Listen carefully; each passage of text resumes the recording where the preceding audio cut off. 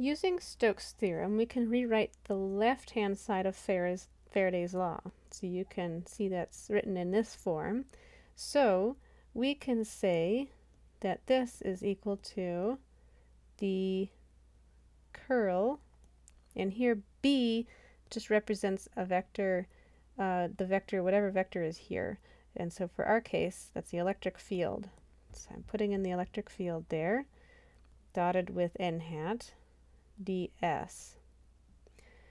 And since the surface S is arbitrary, we can equate the two integrals that we have. We have this, and we have this. So now we can equate what is inside of those integrals. We can say the curl of E is equal to minus dB dt. And what we obtained is the time domain pointwise form or microscopic form of Faraday's law. Let's work through an example. The receiver of a garage door opener, the part inside the garage, uses a circular loop antenna with a diameter of 2 centimeters. The opener operates at a frequency of 915 megahertz. So let's write F is 915 megahertz, so we don't forget that we know that.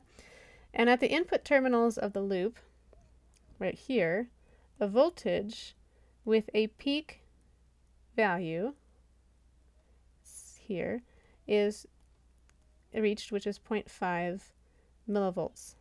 So I'll say peak. And that develops if the loop is oriented for maximum response of the other part of the garage door opener where we push the button from the car. So we have a signal from the button in the car where we push that we're sending to this receiver inside the garage.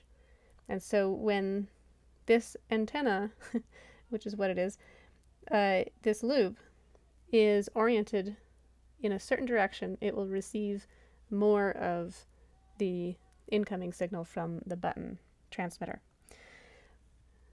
Now we're asking, what is the peak magnitude of the 915 megahertz magnetic field H in the vicinity of the loop antenna?